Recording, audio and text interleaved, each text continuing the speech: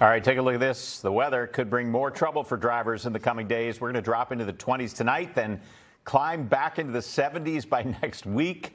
And what you have there is a perfect recipe for potholes. Indeed. NBC10 First Alert meteorologist Steve Sosna is here to explain why you might feel a few more bumps in the road. And I'm doing this whole explanation because on Monday I was out with my mother and she's clenching the sides of the car, and I'm like, Am I that bad of a driver? And she goes, no, there's potholes ahead. And I went, all right. I was like, I drive pretty good.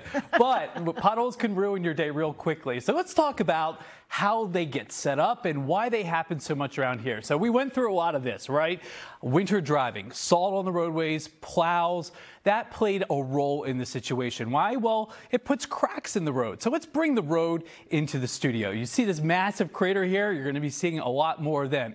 So here's our road surface. It's not just the surface that we're talking about here. It's actually layers. And so it's really that layer underneath the roadway that is super important here. And this is what I'm talking about. That rain comes down and seeps through the cracks. Well, guess what? It just sits there. You see that layer right here? That blue layer? It just sits there for a while. This time of year, we get cold nights, so that water freezes. What happens? That ice expands. It pushes outward. You see that upward arrow? So that's creating space now.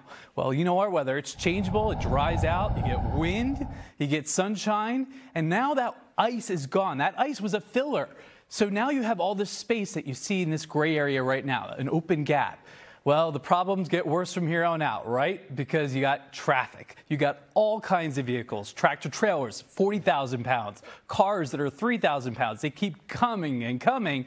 And what happens is that space now gets crushed on down. So you're seeing these massive holes develop, and the more the rain happens, the more the freeze happens, the bigger that hole gets. So what we're going to talk about, what you need to do, check that your tires are properly inflated. This is certainly a big deal. You don't want to slam on your brakes as you're hitting the pothole. You want to brake before you get there.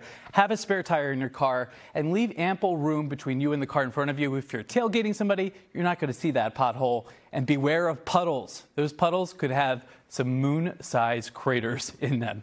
We'll talk about some more positive attributes of spring-like weather coming up here in just a few minutes. Guys, over to you. All right, Steve, thank you so much.